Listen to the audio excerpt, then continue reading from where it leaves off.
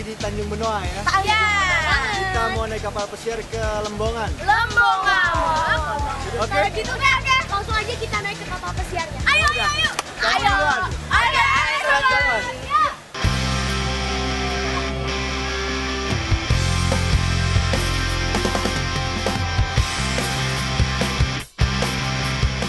Masuk ke kapal pesiar. Ayo. Kacamata dulu. Saya juga. Lihat, yang naik Bounty Cruise-nya banyak juga ya. Hari ini wisatawan yang ikut lebih dari 100 loh. Oh iya, kapal ini bisa mengangkut sampai 700 penumpang loh. Wah, banyak juga ya.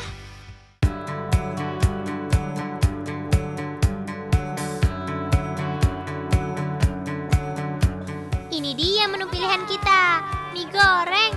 Mie bisa jadi pengganti nasi Sobat Kolik, karena sebagian besar bahan dasarnya adalah tepung yang kaya akan karbohidrat.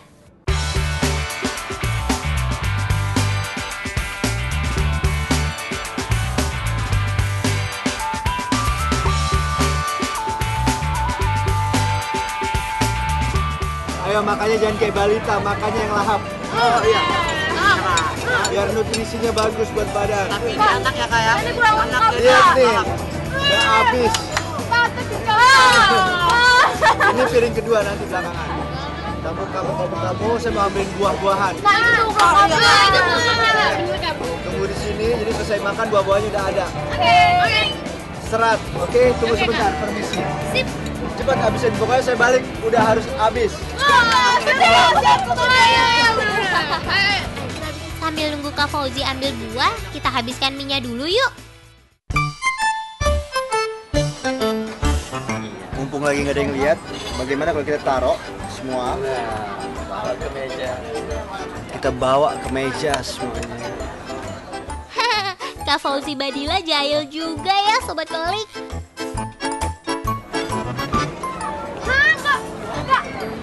Yang bener Kak. Ntar kedengeran yang lain. Kak, ini modus nih namanya. Semangka salah satu buah-buahan yang kaya akan vitamin C. Sobat Kolik udah tahu kan kalau vitamin C itu membantu menjaga ketahanan tubuh kita. Ayo habiskan semangkanya. Setelah ini kita keliling Bounty Cruise-nya. Perjalanan dari Benoa menuju Lembongan sekitar 1 jam. Jadi daripada bengong, kita bisa gabung sama grup musik yang ada di Bounty Cruise ini. Ada yang bisa nyanyi atau menari? Ayo ikut!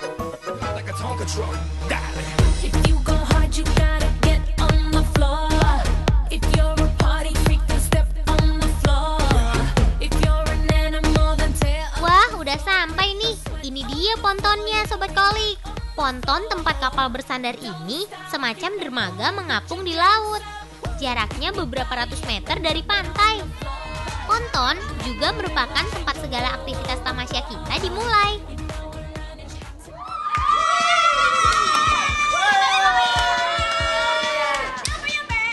Sekarang nih kita mau main water sport.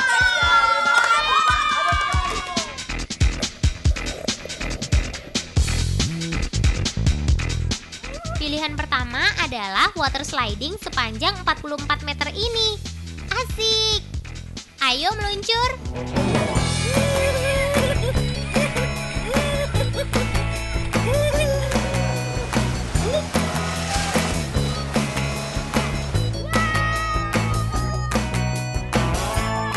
Asiknya water sliding ini, kita meluncur langsung ke laut Sobat Kolik. Tapi aman, karena sudah pakai pelampung.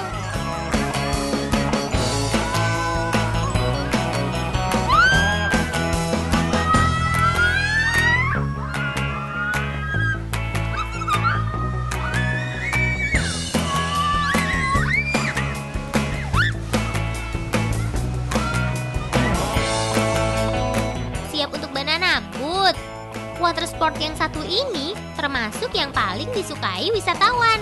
Jadi harus antri dulu nih.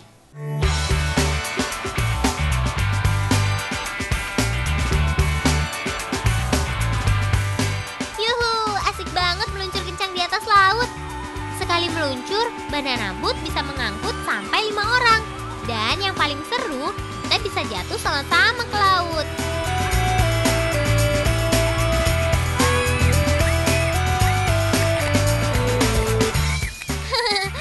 kami semua gagal bertahan di atas banana boatnya Sobat Kolik.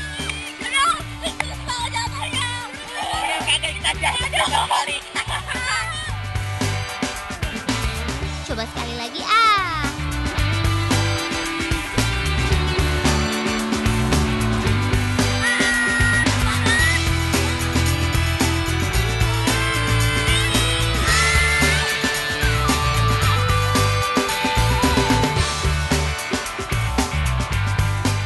Wah, Dinda hebat ya. Pegangannya pasti erat banget tuh. Makanya nggak jatuh. Habis ini kita mau snorkeling sobat. Jadi jangan kemana-mana ya.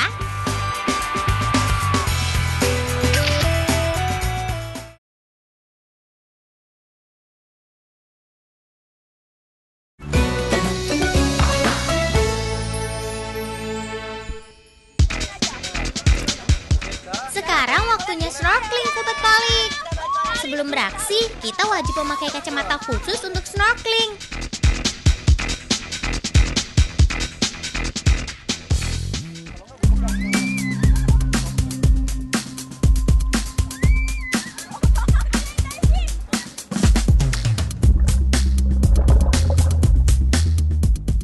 Laut tempat kita bersnorkeling ria ini adalah Selat Badung Sobat Kolik. Selat yang memisahkan antara Pulau Bali dan Pulau Nusa Lembongan. Dan yang paling seru dari snorkeling ini, kita memberi makan ikan secara langsung.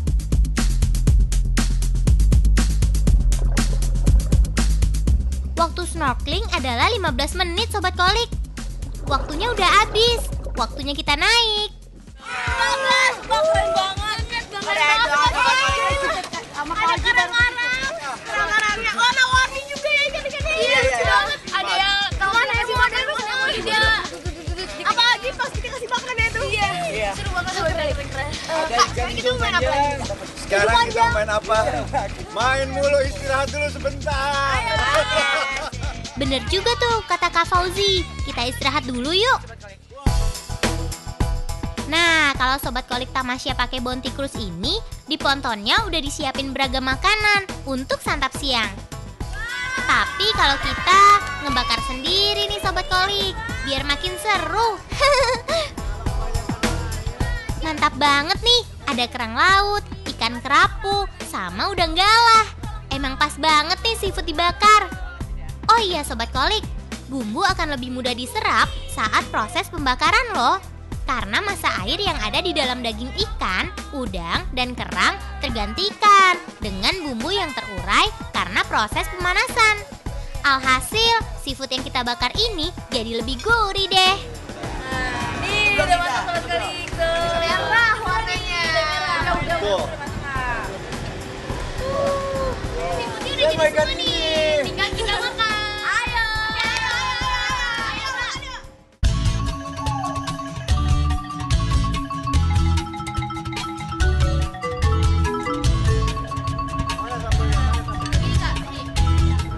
Udah enak banget.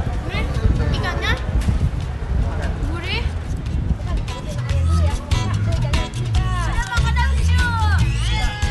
Ayo ah, cepat habiskan makanannya. Kak Fauzi mau ajak kita tur ke pulau. Dari Ponton ke Pulau Nusa Lembongan deket banget Sobat Kolik. 15 menit aja kok pakai boot. Kita udah sampai di Lembongan. Ya banget. Senang? Selamat. Udah siap? Siap. Oke, betul.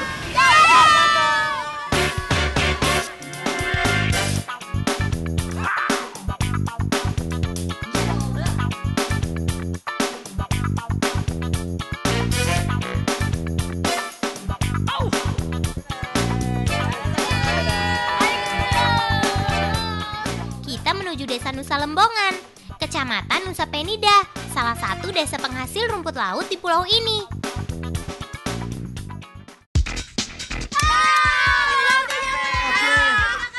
Ladies and gentlemen, kita sudah sampai.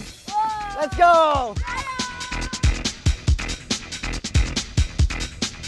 Lihat tuh Sobat Kolik, sejauh mata memandang hanya laut lokasi penanaman rumput laut. Petakin Masa ditanamnya itu 30 hari baru bisa dipanen. Berarti 1 bulan ya, Kak ya? Nah, habis ini nanti kakak tunjukin Ya. gimana setelah diambil bakal terjadi apa selanjutnya. Kita ke ahlinya aja, Kak. Petani rumput laut aja. Iya, ya. Di mana nih, Kak? Di mana? Penasaran? Ya. Oke, kita lihat. Gitu, ayo. Ini dia rumput lautnya. Ada yang merah dan ada yang hijau. Ayo, Bli. Apa kabar, Bli? How are you? Ahlan, wasahlan. Baik.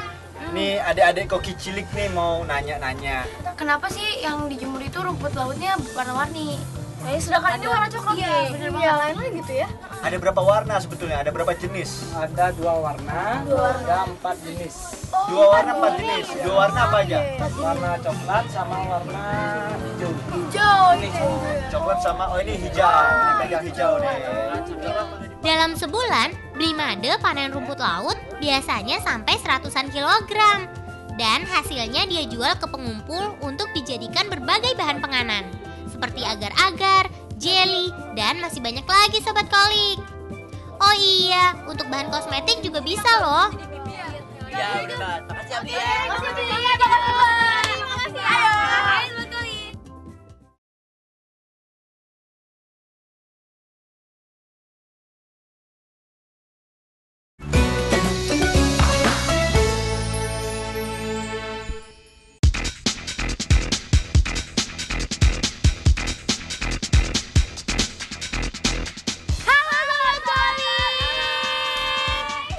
Waktunya kita masak nih. Masih bareng-bareng kita masak ya. Sama Iya dong. Sama aja. Nah, sekarang nih kita mau masak bonti cokobol. Yeay. Kalau gitu jangan dulu dong, Kak. udah langsung makan aja. Kalau gitu langsung aja kita kenalin bahan dulu ya, Sobat. Ada apa aja nih, Mas ya? Ada kacang tanah, coklat batang, kacang mete, roti spons, meses, cherry, daun mint. Kalau gitu Nggak bakal. langsung aja kita masak gimana? Ayo. Ya? Ayo, Kak. Oke, ayo. Tapi sebelumnya kita harus pakai sarung tangan dulu Ayo, nih. sarung tangan yang Sarung mana? tangan yang mana nih? Gini. Ayo. Ayo, Kak, pakai sarung tangan, Kak. Ayo. Biar bersih. Ayo. Oke. Oke. Udah nih, Marsha. Langsung aja. Kita masak. Langkah pertama nih Sobat Kolik, kita cairin dulu coklatnya. Cari coklat. Tapi yang ini nggak pakai apa tuh, Marsha? Jadi sebelumnya kita mau potong coklatnya dulu Sobat Kolik. Supaya melelehnya cepat. Ayo, Marsha. Langsung kita potong ya. Ini. Ya. Biar cepat melelehnya, kita potong kecil-kecil dulu coklatnya Sobat Kolik. Marsha ngemotong-motong coklatnya nih. Ya. Udah mau apa ya? Ngancurin roti sponsnya. Boleh. Ini dia. Ayo. Sini saya potongin. Kak Fauzi bisa potongin. Ayo, Kak. Ayo. Jago Sobat Kolik Kak Marsha, Fauzi. ini kita nggak pakai api nih. Ini cairin. Beda. Jadi kita pakai air panas aja. Iya. Iya, benar. Ayo. Praktis kan Sobat? Nggak perlu dimasak. Cukup letakkan mangkok di atas air panas. Dan aduk-aduk deh. Nanti coklatnya akan meleleh. Kamu ancurin aja, Kak. Sini. Wah. Ayo. Ini nih. Iya. Ayo. Ini udah diisi Diisi air panas Sobat Kolik. Jadi kita taruh di atas. Mana? Kak Oji terlalu bersemangat tuh. Karena terlalu ditekan, airnya jadi tumpah deh. Tadi kan kapal itu, sekarang kapal ini mau bergerak, mau jalan. Oh, dadah. Kapalnya mau jemput wisatawan lainnya tuh Sobat Kolik. Setelah itu, balik lagi jemput kita. Wah, kalau gitu Lanjut masak lagi yuk. Rotinya udah hancur nih ya. Wah, iya. Dicampurin pakai coklat. Iya, benar. Tapi cukup setengah aja, Mas ya. Yap. Oke. Geser. Ayo. Sobat Kolik. Nih, coklatnya udah meleleh nih Dinda nih. Udah nih. Tuh, udah meleleh Sobat Kolik. Rotinya juga udah hancur nih. Udah ya? Kita chop. Untuk bahan isian, kita akan potong kecil-kecil kacang mete dan kacang tanahnya. Oke. Ayo terbawa. Yap. Ternyata Kak Fauzi bisa motong juga ya. Sekarang kita campurin ya rotinya sama coklatnya. Ya. Nah, Sobat Kolik, coklat lele dan sponge cake-nya sudah bisa kita campur. Tuang perlahan coklat ke rotinya. Hati-hati tumpah ya Sobat Kolik. Udah masih ada cukup? Silakan. Cukup. Oke, kita aduk-aduk ya. Oh, kacangnya udah belum? Kalau- Udah sih. Ini blender 1 ukuran 1 nih. Nih kalau blender ukuran 2. Wih, kayak mesin aja nih Kak Fauzi. Oh iya Sobat Kolik, kalau kacangnya sudah selesai dicincang, tinggal kita masukkan aja ke adonan. Tapi jangan semua ya, kita sisakan sedikit untuk nanti. Kacang tanahnya juga dicincang ya Sobat Kolik. Tanahnya campurin lagi. Ayo, masukin. Ayo tukeran dulu Laras. Masakan kita kali ini menggunakan 2 jenis kacang Sobat Kolik. Jadi kita akan dapat manfaat double, yaitu protein dan juga lemak dari kedua kacang ini. Selain mendapatkan cadangan energi dari lemaknya, otak kita juga mendapatkan asupan dari proteinnya. Nah, ini Nih. nih salah satu bentuknya. Jadi Bulat Sobat Kolik. bulat kayak gini nih. Ini Kak. Kita jadiin dikit lagi. Yap. Ayo Kak, bisa nggak Kak? Bubulin dong, nggak apa-apa ya? Oke, wah. Ayo Kak, bikin lagi dong. Ayo Kak, bikin lagi Kak. Kamu tahu nggak coklat tuh bagus buat apa? Apa tuh Kak? Satu yang pasti nambah energi. Nambah energi. Iya. Terus? Terus Kak? Tahu nggak yang Oh lain? iya. Selain itu juga nih Sobat Kolik, Iya? coklat itu bisa buat kita jadi relax. Oh, relax. Iya, jadi santai. Oh, jadi ya. Sekarang Kiki langsung kita celupin ke Nih, lah, aku dulu nih. celupin. Ayo Dinda, Dinda. ya, aku dulu ya. Seperti ini, Mas ya? Yap, benar. Jadi kayak lemnya buat mesis juga ya? Bener banget. Oke deh, aku pakai kacangnya. Oke. Siapa pengen coklat? Nih. Itu kalau di mana nih? Ditaruh di, yap. Ini Kak Fauzi tuh, punya Laras udah jadi tuh, atasnya kacang. Kacang toles. Ayo. Ambil. Weh. Tunggu sebentar. Wah. Mana kacangnya? Ini dia. Wah, sama dong. Nih. Iya. Ayo, kita taruh di atas. Kalau udah, Yap. Aku kertasnya mana? Bisa Kak? Wah, berwarna-warni. Oke juga nih, Kak Oji menggunakan 2 topping, meses dan kacang. Oh iya Sobat Kolik, bola-bola coklat yang sudah diberi topping selanjutnya diletakkan di kertas kue ya, lalu ditata di piring saji. Wah, udah jadi nih punya Koki nih. Mana? yang ini nih. Bukan punya saya yang ini. Yang bagus ya Kak? Iya dong. Nah, kita beresin. Mantap. Oke. Kita beresin dulu sebelum ini. Supaya Langkah lebih enak terakhir. Kak. Ayo, Ayo, Kak, Kak. Kak. Kita garnish. Wah. Weh, Medina nih. Hap. Udah cukup. Gimana? Coba Kak, Lihat Kak. liatin Kak. Liatin. Ya tuh, dia ketinggalan nih. Oke. Nah, ini nih masakan kita Sobat Kolik. Namanya apa? Bonding Chocobo. Sobat Kolik, jangan lupa buat di rumah ya. Kuenya Kiki tuh lembut banget. Terus pas digigit krius kacang. Ada mesisnya juga krius. Kenapa daunnya nggak dimakan? Daunnya Pokoknya enak dimakan. banget nih. Teksturnya lembut, terus manisnya dari meses, gurihnya dari kacangnya. Sama kan ada coklat cairnya, jadi melted di mulut. Iya benar. Wah.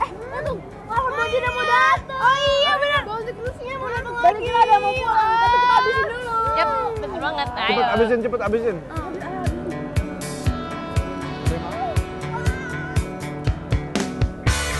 Wah, tuh lihat Sobat Kolik. Kapal Bondingnya balik lagi. Tadi habis jemput penumpang di Nusa Penida. Sekarang jemput kita.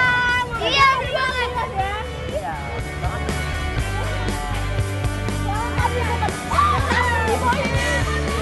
Yeay, minuman datang. Namanya apa nih, Jam?